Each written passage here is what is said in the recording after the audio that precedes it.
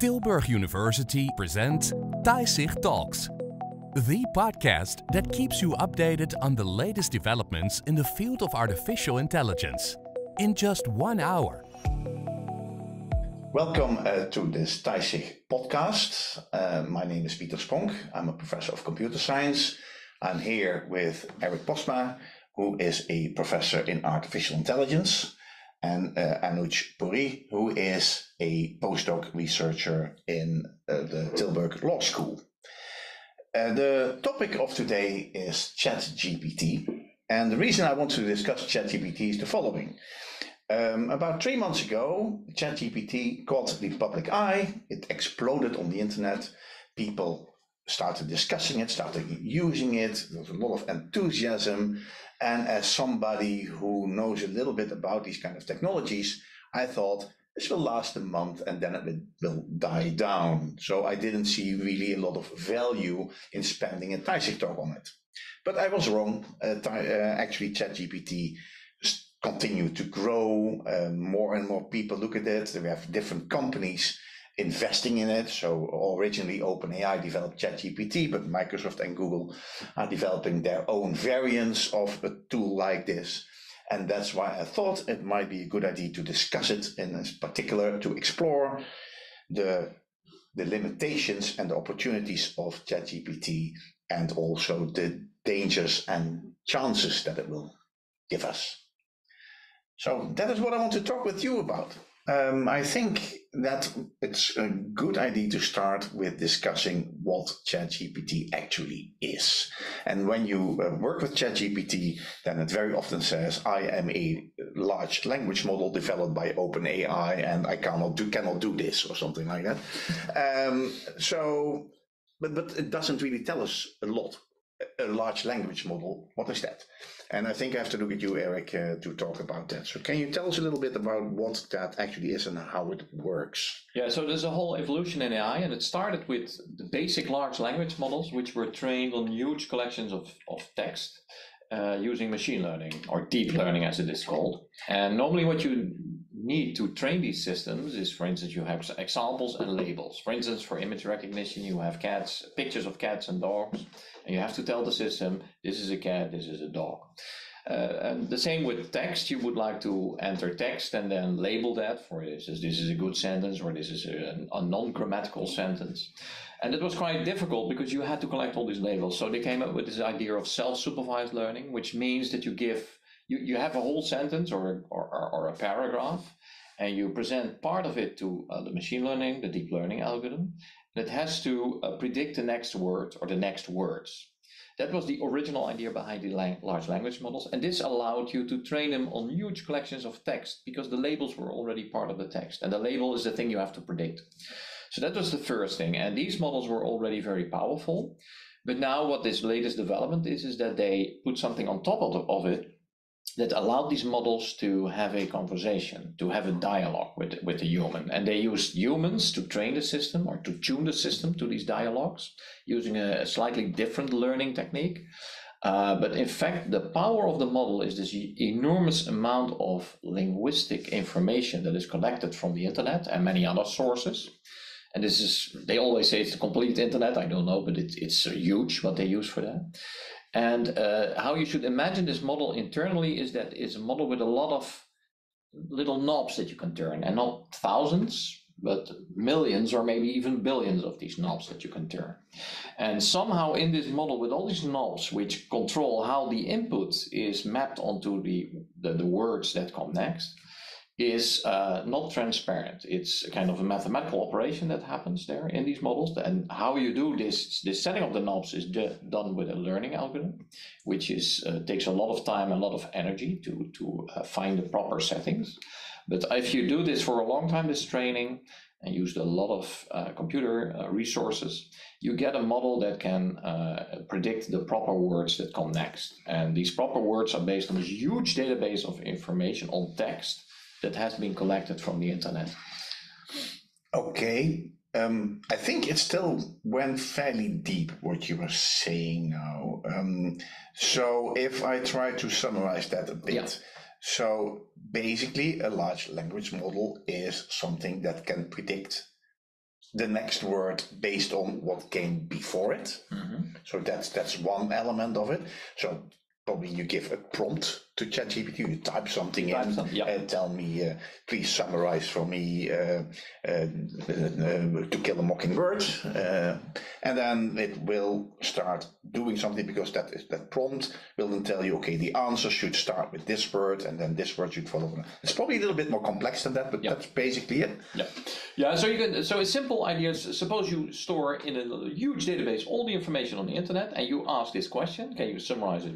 It could search in this database if this question is there with the answer, because somebody ever asked this on the internet.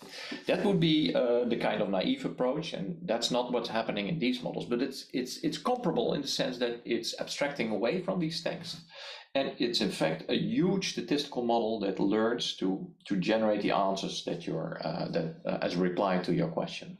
And those little knobs that you were talking about, they are tuned, and they are tuned to do what? To give the proper answer. And what is important to realize is that these models have no sense of the world. Their world consists completely of text. So it's not like humans that read text, because if you read a book, you understand the book. No, this is just a machine that knows, if I see these words or these sentences, this is a natural completion of the sentence. Or if I get this question, this is a natural way of answering it. And not natural in the semantic sense, in the understanding sense, but natural in the sense that this is an adequate answer. But it seems to me, and I think that's where we should end with a technology discussion, is if you want to tune these knobs, then you have to tell the model what a good tuning is. So you generate something, and then this is the next word that is going to generate, but it doesn't. And actually, you have to tell, no, that's not the right word. It should be a different word. So then you can tune some knobs, and then you get maybe a different word. So how does it know? If that is known? Yeah, for ChatGPT, there are two phases. The first phase is just learning this sentence or paragraph completion. Well, then you know what the answer is, because that's in the text. But that's not enough, because for ChatGPT, you have these interactive things, interactive modes. So they use humans that train the system and kind of nudge the systems in giving proper answers to questions, so that you can maintain a dialogue. And I think the memory of these systems, that they go back in text, I think about 3,000 characters or something like that. So it's also limited in this memory, but it's trained by humans to nudge it in terms of a dialogue. And that's because you cannot learn that from text. Sure. How many humans? I have no idea. It was not disclosed. At least I couldn't find. But I guess a lot. Okay. Is there anything you want to add to this? So you were making notes, actually. No, I don't have anything specific on the technical aspect, but I would like to pick up the discussion slightly on the ethical front, because that's what I'm interested in terms of my research, in terms of the humans involved in training of this. I mean, there's a larger conversation to be had in terms of the social license or the social aspects of firms involved in development of disruptive AI.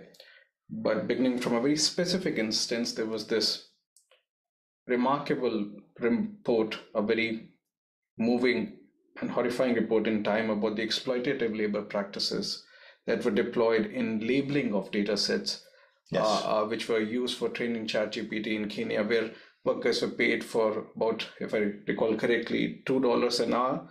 And their job was to label these horrific images so that the model could learn in terms of or what would perhaps amount as a hate speech. And the model could learn and not spew out venom, so to speak, not to spread misinformation. And that is an extremely troubling aspect. We place a premium on human values. We place a premium on developing products ethically. We place a premium on making AI trustworthy. But usually our analysis is focused in terms of the end user. But all that is happening in the background and the entire development process, which, as Eric was mentioning, is shrouded in this secrecy, the violations which are happening there, I think that should be as much as part of the conversation when we are looking at these models and their impact on society. Sure, and I can imagine, especially now, other companies trying to develop their own models, that they're gonna do the same things because they probably know a bit. Maybe I can make as well. I fully agree with this, but you have to realize that these models are no mysteries. Everybody can do this. It's just a matter of resources, Sure. and both computational resources and humans. So it's not that. The secrecy is. I'm not even sure if it's deliberate secrecy. It's like Facebook also has these people, I think, in the Philippines that have to learn that you cannot allow naked images on Facebook unless it's this iconic image of this girl in Vietnam after a napalm attack, which is a cultural thing, which is very hard to explain to other cultures. So I can see all these obstacles, but the only point is that the secrecy does not pertain to the technology itself, because that's very open. Everybody knows how you do this, but not everybody can. Okay. So again, I think we're going to go back to the ethics a lot in this discussion. But one thing that I would like to get a grasp on is what ChatGPT can and cannot do, or tools like that, and especially what they can't do, because they get ascribed so many possibilities. Now, I leave it to you to come up with examples here, because I have plenty of them. If you cannot think of anything, then I can't do it. Yeah, maybe it's good to start with what it can do, because the emphasis now also in the public domain is on what it can do and what the dangers are. And to a large extent, I agree. But I think if you look from the perspective of, I've been working in AI for a long time, and that this is now possible, that you can automatically generate text that seems to make sense, although it doesn't, can be a very powerful tool for all kinds of purposes. So people that normally write texts, they can use this as a kind of first draft of the text. Of course, I'm aware of all the limitations there, so we have to address them. But from a technological perspective, I think this could develop into something that is very useful for text writing, for coding. You can generate a kind of draft for the code. Computer code, I mean, and I guess in the future you also already saw these movies that can be generated and images. So that will be the future. The main challenge and I think that's not a challenge for AI researchers only, that's a challenge for all disciplines, is how do we deal with all the ethical and practical and cultural problems involved with technology. And but I see a lot of potential applications, and I'm sure that so I'm not so convinced that this is a kind of hype, but of course it's hyped, but this is just a sign of technology that's moving forward and that will affect our the way with which we interact with technology. So for instance, one example I always mention is this idea that you have in these movies of Harry Potter, these talking paintings, That's something that could also happen in the future, that you come home and you have this screen with your favorite character and it interacts with you and can ask it questions. And you know that the answers are not always correct. And sometimes it's this virtual character does not understand our world because it's not raised on our world. It can be a kind of Google search engine, but in a more flexible way. That's my picture, and that's the positive side. So I see that can benefit many scholars, in many jobs. I can see how this could contribute. Anuj, anything you want to add in this, or especially what it can do, what it's good for? Then we get to what it can't do. I think I'm quite interested in ChatGPT and its successor models from the perspective of learning. Let's begin on the problems that it has raised for all academics, for universities and for school teachers. And let's see if there is a more positive outcome that we can think of. The obvious concern that all of us have at the moment is in terms of plagiarism. And I think much has been said about that, so I will not address that at the moment. But I do see a positive contribution in terms of learning. If I could intuitively divide learning, the process of learning at 3 stages, one in terms of initial introduction and then grappling with conceptual issues with some degree of knowledge, and finally developing a better understanding. I think a large language model like ChatGPT particularly has beneficial inputs at the first and the third stage. If, for example, I do not know anything about social psychology and I want just a primer, a general introduction, and assuming that the information which is given is reliable, then the succinct summary of what social psychology is all about, that could be a great way of learning about a new subject. Similarly, for an expert to get a pinpointed answer to an esoteric query, that could be of great help. But in the medium, in the midsection, where the epistemic labor is actually involved, where we are working our way through the problems, where, there's this famous thought experiment that philosopher Robert Nozick proposed in terms of experience machine, and it was in terms of hedonistic tendencies, that if there was hypothetically a pleasure machine, that an experience machine that could give us the sense of joy, the sense of satisfaction that we wanted after, let's say, becoming a world-renowned athlete or going through any kind of profound experience, even though we did not actually go through the experience or did not put in through the labor, is anything lost in the process? Yeah. And I think similarly an analogy can be made. And Nozick argues that something profound is lost in the experience because we do not become that person. No. So similarly, in terms of the epistemic labor which is involved, the transformation, the struggle that we go through in terms of learning before we actually begin to understand a concept.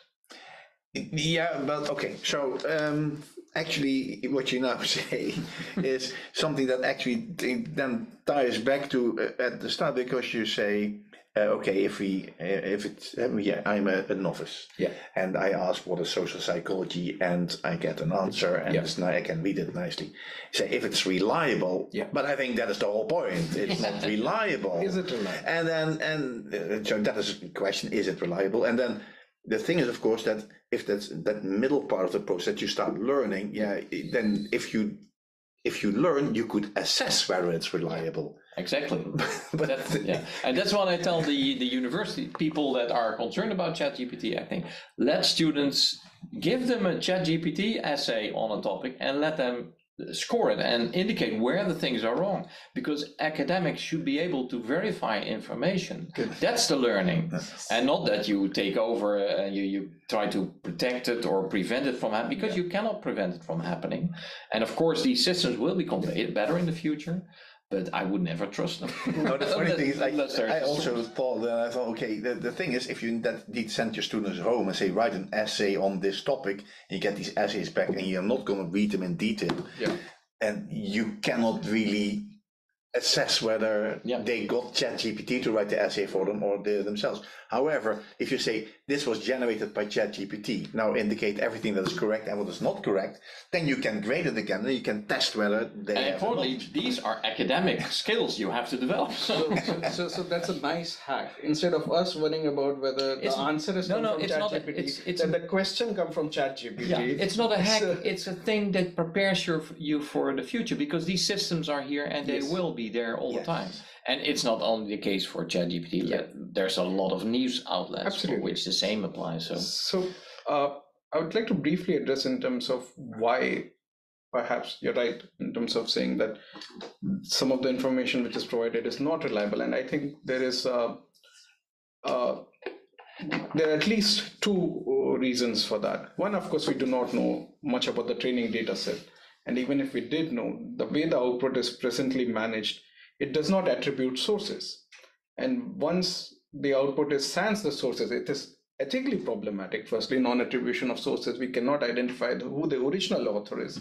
And secondly, it takes away that element of trust. It makes that information less reliable.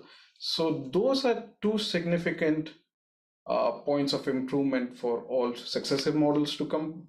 I do see a positive contribution. I think at some point in time, universities or academia in general would have to grapple with the question of the distinction between learning and assessment, and ChatGPT and its models are pushing our hand on that.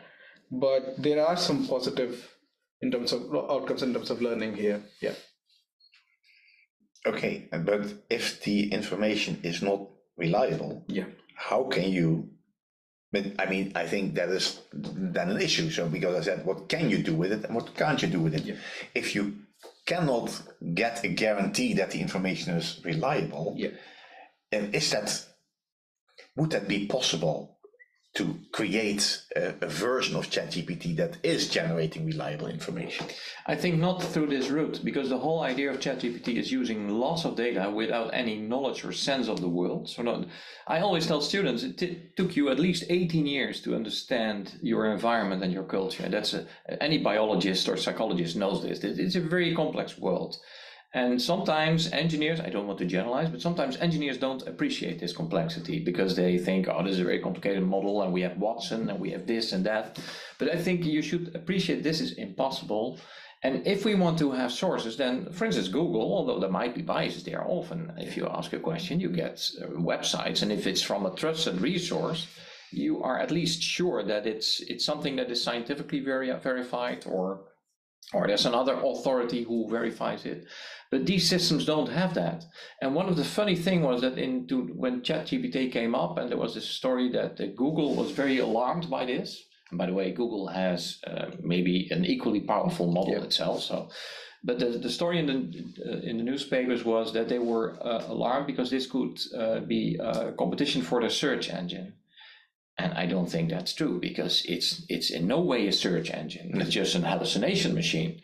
And that could be good for brainstorming or getting out a draft or something. But it's not replacing anything for what you need human knowledge, or at least human verified knowledge. And I don't see how you can train these models. Of course, there are attempts to do that, but how to train these models to make sure that they always are certified or verified. It's a possibility, because so that's one thing that I was wondering about, and I have some idea, and maybe one of you knows the answer, but they indeed say, so both Google says that and Microsoft says that they want to integrate that technology with their search engine. So what do they hope to achieve by doing that? Because in principle, if you use a search engine, you get information, you see where the information is coming from, and you can make a decision whether or not you think that information is reliable. So what do they try to do? I think that the challenge is the dialogue. So now we have a one-shot thing. We type in a query and in Google you get an answer, and it's not always correct, but it's in the proper direction. And people who are skilled in Google can do that quite quickly, but not everybody. In the future, you have this dialogue, maybe a textual dialogue, and in the further future, you have these interactions with maybe avatars or something. But I think the dialogue thing is important. And what they try to do, I guess, but I'm not part of Google or whatever, is that in each feedback that you get, there are links to websites. So the integration of this ChatGPT-like system with the search engine. Okay. And I think that's already happening. Yes. If you try Google, you will see that. So it's sorry. I don't think it's in Google, but it's in Binge. That the model which is better than ChatGPT, and they've integrated it, and it resulted in some bizarre answers as well. I think there was an interesting article in New York Times about the search. I think the internal name for this project was given as Sydney, if I remember correctly. Yes, and it was trying to, convince the columnist of its personality and its likes and dislikes, and whether it has emotional attitudes, and whether it likes the user and vice versa and stuff like that. So it was a bizarre experience for the columnist, and they have taken some steps to mitigate some of these outcomes. I think now the queries are limited to 5 if you're using the chat mode in search. But it would be interesting to see how in the future, instead of, and this goes back to the epistemic labor part, where you go through the search results and you come up with an answer, which in some sense is a mix of your own thinking and learning, which has taken place with the help of the search, as opposed to this chat, this dialogue, which is taking place. So that is the first major threshold, I think, which the significant outcome which we can look forward to, whether it's a desirable outcome I don't know. No, but it sounds definitely as something that could work. That you have a conversation. In the conversation, you make clear what your questions are. These questions, and you get the links to the websites, which might be an answer to your question, which is laid out in some way in the text that you get back. So I can imagine something there. I think a problem is, but that you might need to turn more knobs, or that you might need to do a different kind of training. But I think an issue is here that I notice of ChatGPT, at least, that if you don't give it any hints for what you think the answer is, then it will come up with a completely generic text. Yeah. And if you give it hints, it starts to confirm what you are saying. Yeah, confirmation bias. Yeah. Yeah. Not automation. No, but that's actually not what you want with a search engine, I would say. No. That's usually you have a question and you don't know the answer. Yeah. No, I think I happen to know that Facebook, but also Google, are actually interested in making this interaction more natural. Yeah. So language understanding, hence the large language models, implies that you understand the question of the user. So now we type in keywords. Now in Google and Bing probably also, and others, you can make sentences, and this could be extended in a more elaborate, more precise sentence. That's the real value, I guess. But I think that the rest is problematic because of this. I mean, for fact finding, if you really want to get a real answer to your question, these are problematic techniques. That's why I see them more as creative things you can use to help your creation process in writing or images or movies or whatever. Yeah, I've seen experiments with that as well. So people say, okay, I want to create a short story, I want to create a game, and then, okay, generate me a text that is about this topic, and you get a text. Although I still think the texts are reasonably bland. Sometimes there are nice ideas in there. So, but that is in areas where there is no fact. It's just all fiction. So as soon as you talk about facts, then, and maybe here is then the big problem with something like ChatGPT, but I would like to hear your opinion. That is that the understanding is still in the human. Yeah. So you cannot offload your understanding to ChatGPT because it doesn't have it. Exactly. And I think that's one of the problems of the image of AI, and many discussions of AI is not grasping this. And I think that's sometimes pushed by these companies that want to, this is intelligent technology. And the words we use, we say, okay, this machine recognizes this picture, which is not true. It's something else than what we do. We recognize a picture and we know everything about the picture, but this machine is just mapping visual characteristics on a concept. So the nature of what we call understanding is totally different from what's happening in these machines. And that's why I emphasize this as statistical mapping. It uses much more information than we can ever use. We cannot read everything on the internet, but it lacks understanding. It has no common sense. And that's once you know that and accept that, you have different expectations about this technology. I don't have expectations that it can ever understand our world if you proceed in this way. It would require such a system to be embedded in our culture, to grow up in our culture. And you know from if you come from different cultures, it's very hard to understand another culture if you didn't grow up in this culture, because it's a totally different bias world in terms of the things you learn about how you deal with other people or how the world is organized, maybe religion. So there's a huge imprint that we have as humans. And you cannot compare that to this textual input and even code and images that these machines get from the internet. It's a totally different way of learning and acquiring information. I think the question of understanding is an interesting one. One way of addressing it, and somebody who is more specialized in philosophy of language would perhaps be a better person to answer this, but one way of addressing the issue is in terms of referent. When a human being refers to a table, the referent is a real object in the world in which the human being is embedded in. Mm-hmm. When a large language model refers to a table, it's a probability in terms of, well, a four-legged object made of wood is called, and that the most probable answer is a word table. So in that sense, the name escapes me right now, but there's a wonderful paper which came out recently in terms of talking about large language models. I'm sorry, I forget the name of the author, And there, this point has been made wonderfully in terms of how it would be wrong on our part to transpose our human intuitions in terms of understanding, in terms of how we understand conversations. And so to that extent, I think the question of understanding requires, we almost need a different vocabulary to explain the associations, the linkages which are happening in large language models. These are useful shortcuts to say that whether the large language model understands, but the human intuition behind that, or the intentional stance, as Daniel Leonard puts it, is not a correct one. Yeah. Okay. So I have lots of topics which we can talk about. Are there things that you want to add on things that you cannot do with it?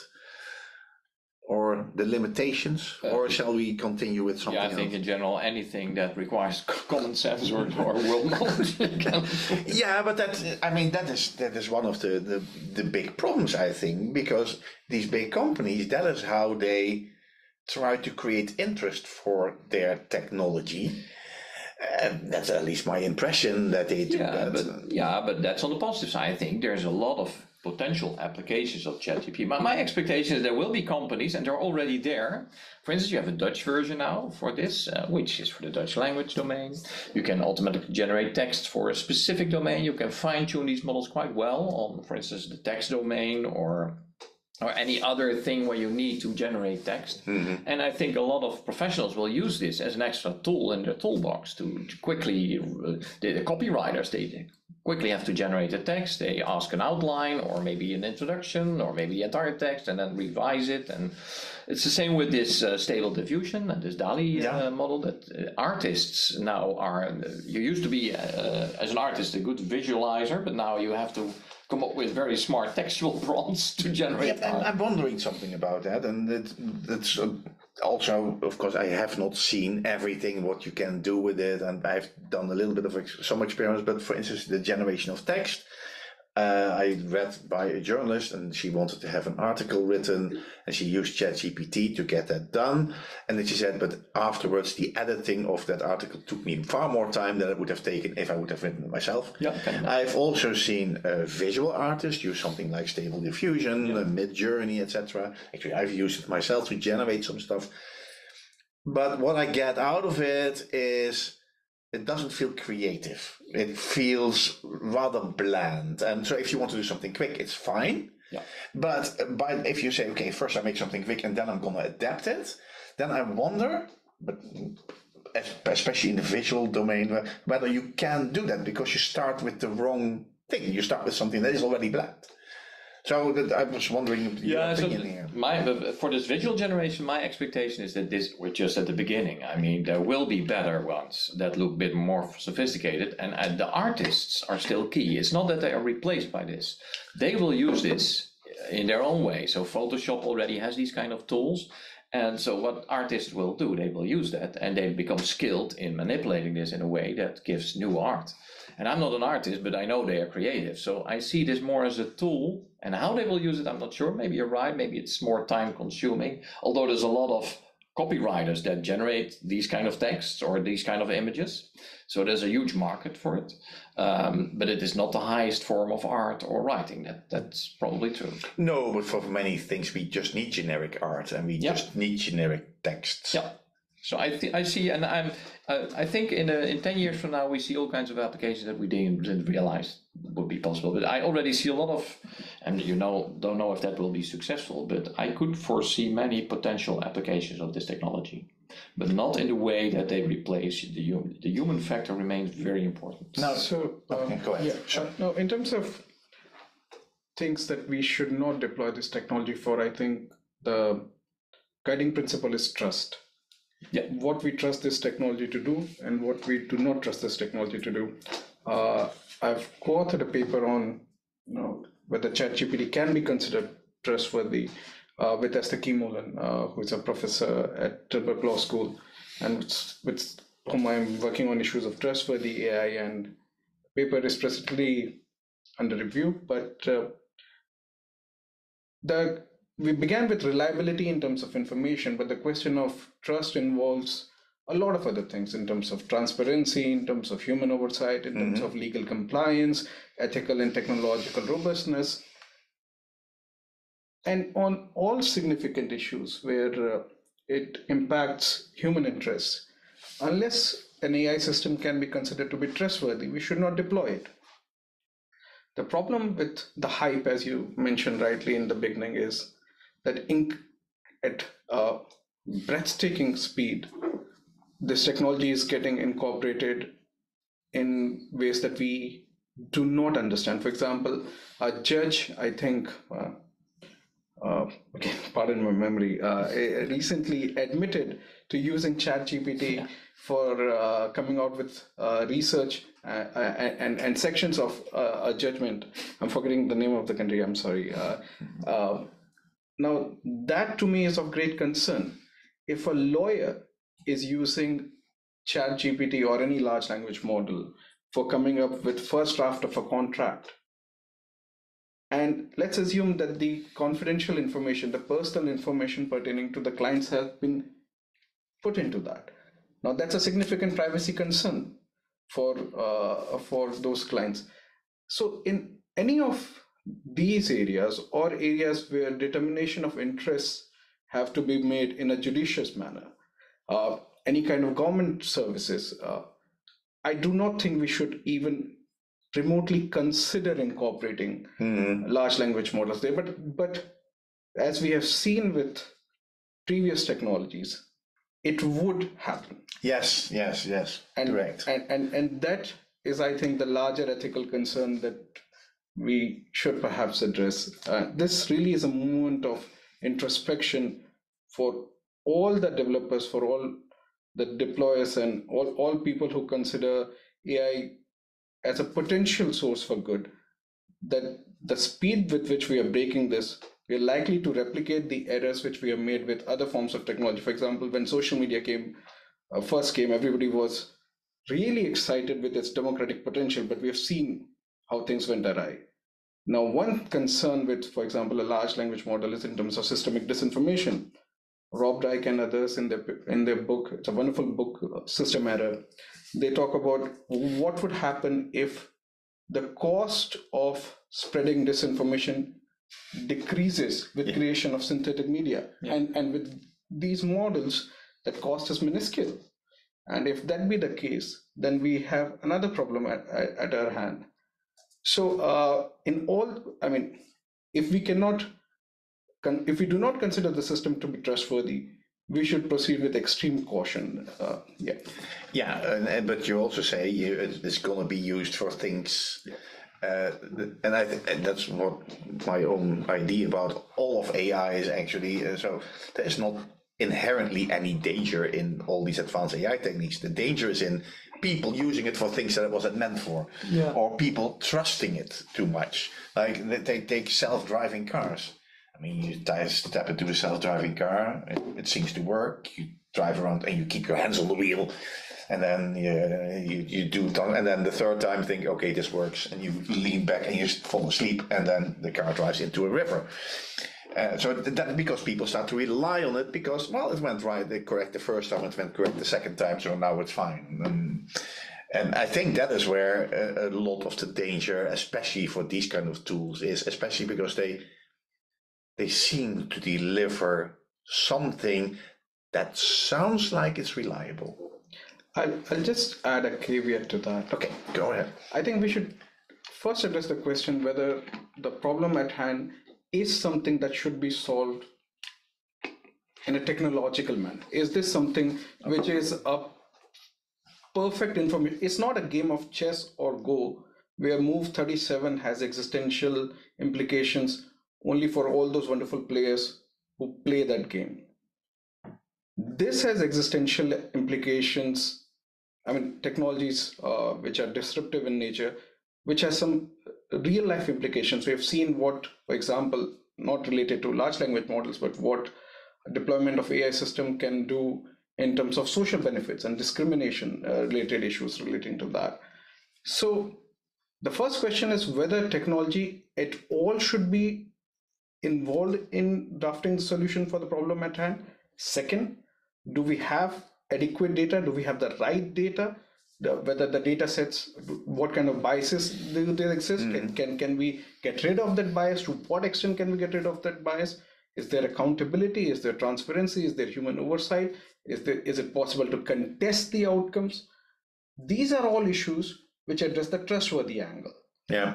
And unless we can address them in a satisfactory manner, large language models can only have very limited applications in a wide societal context. So maybe I can briefly comment on the bias. So anybody working in machine learning knows every model has a bias. It is necessary, otherwise you cannot generalize. Yes. It's even true for humans. Yeah. So I think my thing about these biases is that, of course, you want to avoid biases, but in these models, it's more transparent what these biases are because you can check it. It's more transparent than humans. Yeah. So I always envisioned that you would, if everybody would be able to test these models and that it would be detected by the community. This model is biased in that respect, and then as a community, you have to decide if you want it or not.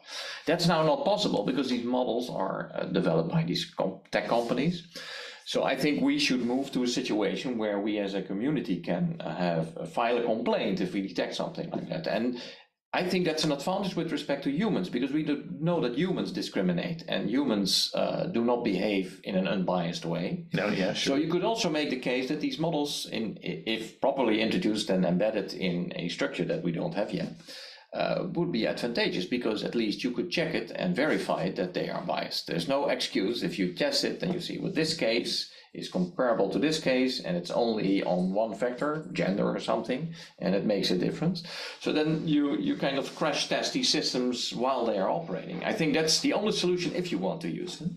And I think that's an advantage with respect to humans because nowadays you see that humans, when you look at politics, is a lot of discrimination, a lot of biases. Sometimes also unknown biases. Yes, that's I think a big issue. Yeah, and about this dangers of AI, I fully agree with what you're saying, but in fact, we're already victim to these kind of things because these little machine learning algorithms behind every news page and every news outlet in social media is effectuating everything you read in the papers, that you get these polarizations.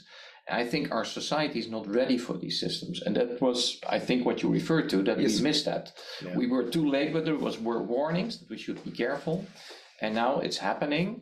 And if I talk to young people, they liked it, they grew up with this system. But I think we need something in place to make this more regulated or something without obstructing the developments of these techniques, because I still believe that they can be very helpful also for attacking problems that we face. I'm gonna slightly take a different viewpoint on this. My colleague at law school, Lynette Taylor, she's done wonderful work in the realm of data justice. Yeah. And one theme there is in terms of intersectionality. The way we have come to understand our world in terms of, let's say, different social groups, in terms of race, gender, so on and so forth. Mm-hmm. And this is where the question of bias and explainability becomes, at least to my understanding, a really huge challenge, which we are nowhere close to solving. At intersectionality of these multiple focal points in terms of nationality, religion, gender, race, the way an AI system is computing and coming out with the outcome, I'm not sure it is possible to delineate the source of bias or the relevant points of bias and say that this is the way we can correct the system. Yep. And if we cannot do that, then that goes back to the question that I had raised in the beginning, whether this is a problem which can be or should be solved by introduction of AI systems in the first place at all. So first of all, you can detect it. Finding the source, it could have many sources, but that's irrelevant. It has to be, if I am a company and I provide a service, and this service is used widely, and it's detected or flagged as, okay, sure, this is not fair, or this is discrimination, then it's my responsibility to deal with that. By the way, there are techniques for that, to deal with these things. But I think you cannot get an explanation. It's doing it before. Because of that, you can repair it, but the explanation is hard because all these models have a kind of implicit mapping of all this information on an output. In that sense, it can be likened to humans. I always give this example when in the old days, if you wanted to have a mortgage at the bank, and it was rejected, a guy in a suit, typically a guy in a suit, would tell you and give you an explanation why it was rejected. And you didn't like it, but you went home and you thought, okay, that's a pity. And now it's a machine, and this machine can at least be checked if it's correct and fair. And this guy in a suit might have said that for another reason. You don't know. I'm not completely sure about what you're now saying, because first of all, what is bias? Suppose I say, look, children have a smaller shoe size than adults. Yeah, that's a bias, but it's completely explainable. So is this really a bias that is there? You can detect it, that the system has that, but it's not a wrong thing to have in the system. Yeah. But you also have biases which are because of cultural IDs. Okay, we know lots and lots of examples, but the problem with these kind of biases is that you start zooming in on them. They become bigger over time because, and especially with these kind of systems like ChatGPT is a biased system. We can detect that. Yeah. And it's not weird because it's biased, because it is trained on text and text from the internet, and not everybody writes on the internet. Not every topic is on the internet. So there's a bias there. And then people are going to use ChatGPT to generate new text which they publish on the internet. So the bias becomes bigger. And you should be able to reduce it, but how can you detect whether a bias is a bias that is acceptable and when is it not acceptable? Yeah, that's why I said at the beginning that this development should not be restricted to AI researchers. You need multiple disciplines who study these cases, and I could imagine you have a kind of certification board that is keeping track of that. But I'm not saying it's easy, but it's necessary.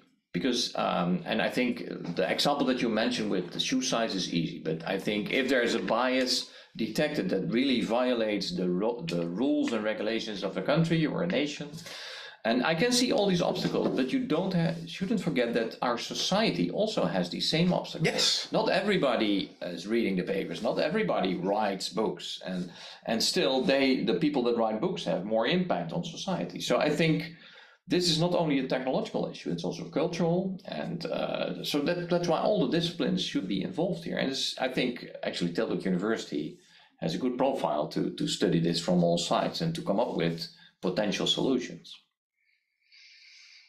Anything you want to add to that? How long do we have? Yeah, no more time, sure. No, I was thinking there's probably something that you have a lot to say about. Well, the issue of bias in AI system, I think, well, we should perhaps do a separate podcast on that. Yeah, there's a lot of forms of bias. Sure. It's Then round it off. yes. In context of the concerns that we have, one way of understanding bias is having an unjustified positive or negative disposition towards a social group or a person belonging to a particular social group. Yeah. Now, these biases are reflected in our daily reality. They get accentuated and multiplied when they're deployed by AI systems. The example that Eric gave in terms of somebody getting denied loan application by the man in suit. Well, one way of perhaps making the distinction is that denial, in some sense, is on the merit of an individual application, that you do not satisfy these criteria.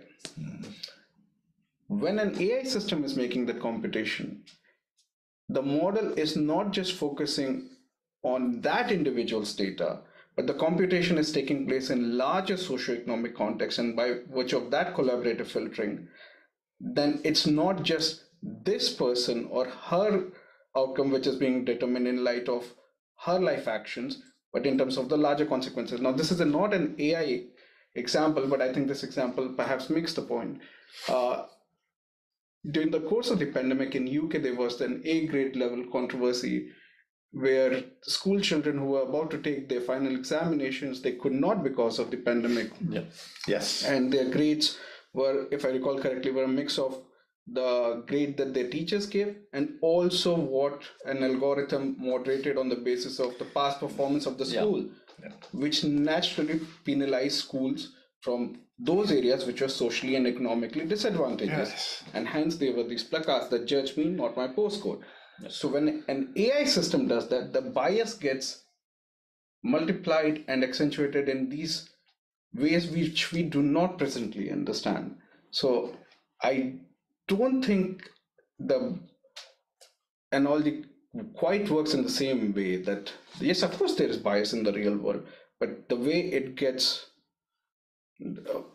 no, I agree, because that was not the intention to stretch the analogy that way, because it was only that the explainability of a human is not always, because that's the kind of gold standard. We use explainability of a human, but okay, you're right. It's you shouldn't stretch this analogy too much.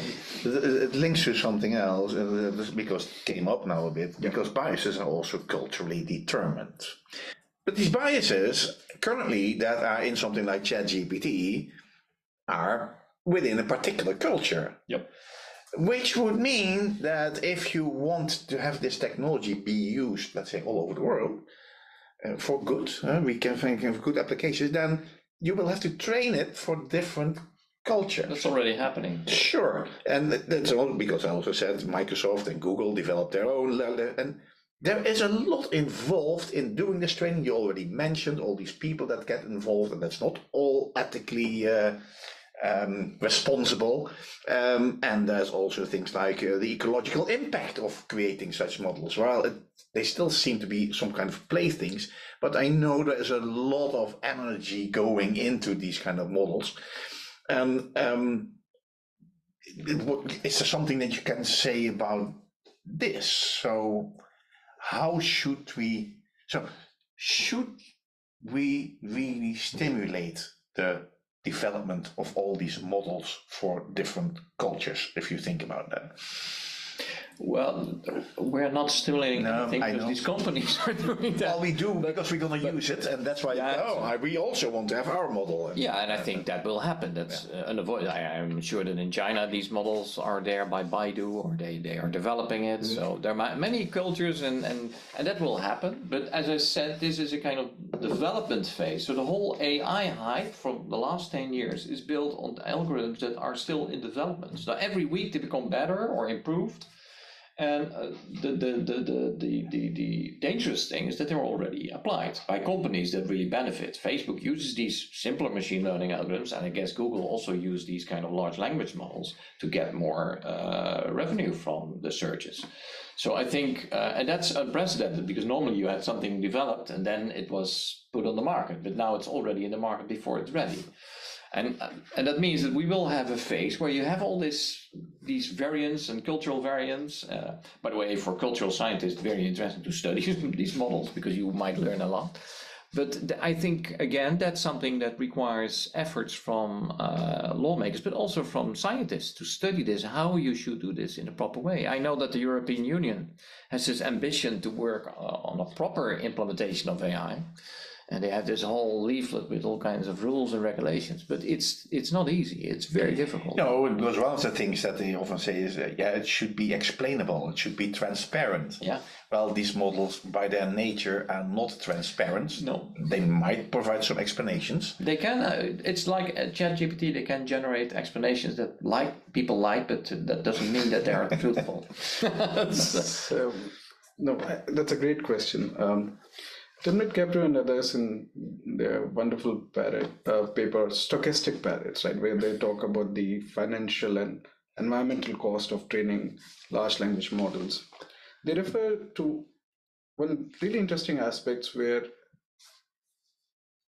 those parts of the world which would face the impact of climate change perhaps will really not benefit from using large language models. And it's not even in those languages. And I think if memory serves me right, they term it as a form of environmental racism, in one Yes. respect. I was recently reading this article on Wired where sorry, there's just so much information, so I keep on hedging everything Ask that I'm saying. ChatGPT. He or it knows it. Now, if memory serves me correct, then the information there was that to train a large language model like this results in transmission equivalent to a person taking 550 round trips between New York and San Francisco. Yeah. Now, on the positive side, somebody may say that once that training is done, well, then in the longer run, this is a better solution for the environment. The problem with that is the arms race in terms of who can first monetize a large language model, who can integrate it with search engine. And if this is a cost of training a large language model once, then the cost of training it again and again, or to run it as part of an integrated search engine, would perhaps be significantly higher. So in that sense, I think that at least in the shorter run, there is a significant environment cost to developing this technology. That's an area I think we should be increasingly focusing more on in an interdisciplinary manner. Yeah, so I agree with this, but on the other hand, I think it's a bit a strange situation because there are many things that cost a lot of energy. Mm-hmm. At the same time, you see that climate research and actually a lot of fields of research are having a boost to deep learning. Mm-hmm. And this boost leads already to all kinds of innovations like better solar panels, etc. And it's hard to predict how this will balance out. Yes. But to focus on one technology and say, well, of course, using so much energy for one such a model seems awkward and strange. But on the other hand, this is technology that goes forward. And with this technology, I think we need it very hard to solve this. Actually, the most problematic issue of our planet is not AI at this moment, it's climate change.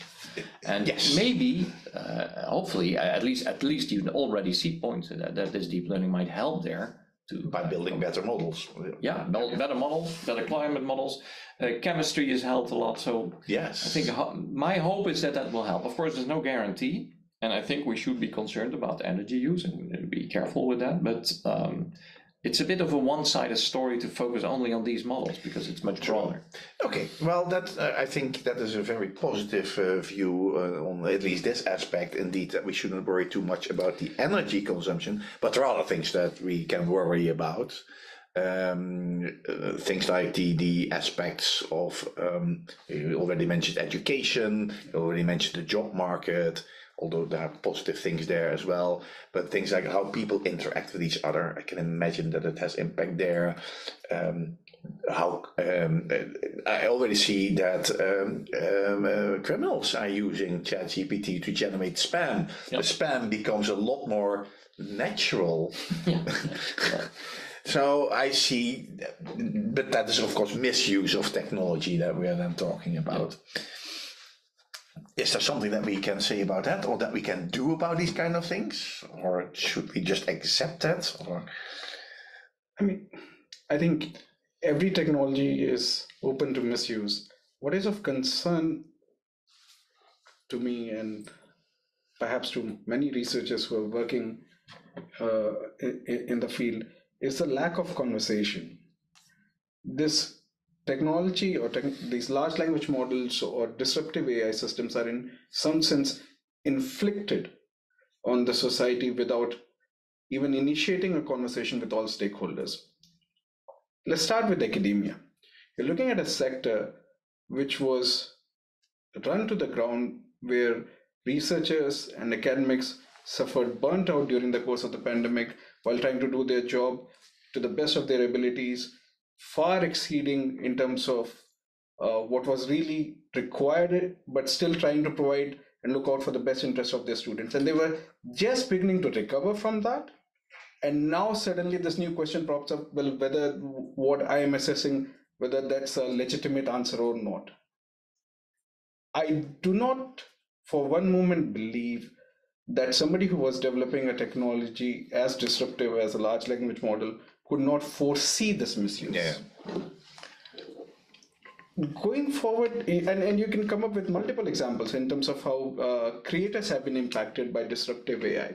Now, yes, to the other side, somebody could say, well, you cannot have this conversation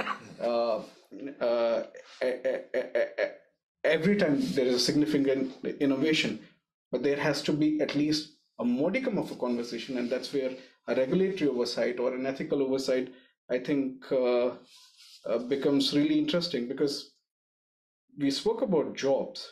It's not a question of what jobs AI systems would replace. It's a question of what jobs we want AI systems to replace. We do not want our agency to be replaced in a manner which is not of our choosing. There are certain jobs which AI systems can do far better than humans, and they should. And there are certain jobs which AI systems presently are not equipped, and perhaps maybe never will be equipped to address. And that's part of that larger conversation. That example that you mentioned in terms of criminal use of this technology or systemic disinformation on account of this technology, that's a part of a larger conversation. But that conversation never took place. There's this paper on regulatory entrepreneurship, which talks about how these big tech corporations exploit this gray area in regulations and then change regulations almost through lobbying and through their contestation of legal actions. And in that sense, it's the technology is not just the training of the model, it's also the business model. You have taken people's existence, capitalized it, surveillance capitalism at its finest, and now that's part of a data set, and now that's being used for assigning probabilities to text. And we do not know how the privacy and the bias concerns have been addressed with. The conversation never took place. So No, but don't such conversations take a long time? Well, the developments in the technology go incredibly fast. Yes, and that's why we usually end up in the mess that we do. Yeah. And then people say, AI will solve it for us later.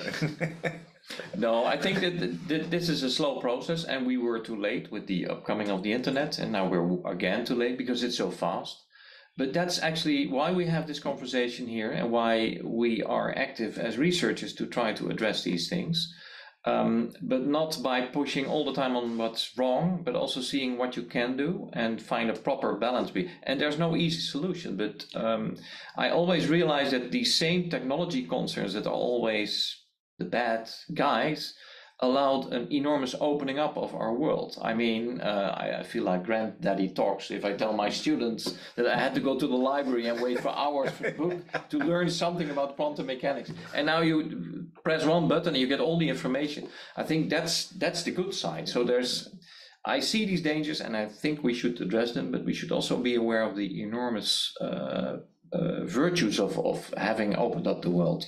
And now the question is, how do we use this knowledge to somehow deal with that, to prevent this mess from happening? Because I can see that you can read it in the papers every day.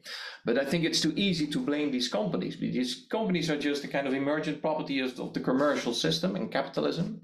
So in a sense, we created ourselves because I have a Google account, and of course, I have to admit, I never read the small, and I don't care, but you're right, they're using information. These diffusion models, there was somebody who found images generated by diffusion models of private medical data. So, I mean, these companies just use any data they can use. And this has to, of course, be regulated somehow. And that takes longer than, I think our regulatory system is too slow and cannot be fast. But that will happen sooner or later. And as I said, we need multiple disciplines to deal with that. Okay, I liked it as close. Do you want to make some kind of closing statement on this? Yes. On the regulatory front, there are multiple approaches that one can see at the moment. For example, the proposed EU AI Act seeks to take a more comprehensive approach to AI systems. There are a lot of problems with the way it's going about it, and I don't think it can effectively regulate large language models. There's a wonderful paper by Philip Hacker and others, which addresses the challenges of why large language models cannot be effectively regulated under the EU AI Act. There are other approaches. The one that I think is completely wrong is the no regulation approach, which US and other countries and some other countries have adopted. UK has an approach where it is sort of trying to address the impact through different legislations, through privacy, through human rights legislation, and so on and so forth. But the way it is withdrawing from the sphere of human rights at with the impact of Brexit, I'm not sure whether that will work. So I'm not sure whether we have really sorted the regulatory approach, but there are multiple approaches which we have working on the problem at the moment. So there's hope for the future. It's nice to end in an optimistic note. Well, if you would allow me one last cynical take on this. I've been thinking about the issue of hope for the past few days, and my concern is that anytime we end on a hopeful note, people who are perhaps listening to the podcast or somebody who is reading about these topics gets into this false sense of comfort that somebody somewhere is doing something about this. And the scientists have been warning about climate change for decades and so many years, and that was never paid any heed to. In surveillance studies, people spoke about privacy concerns for decades, but that was never paid heed to. So I would say let's end on a moment of introspection, but hope, well, yes, in some sense, without hope, there is never a call for action. So to that extent, hope is certainly important, but perhaps a compromise in the nature of introspection. Very good. Okay, we leave it at that. Thank you. Thank you very much.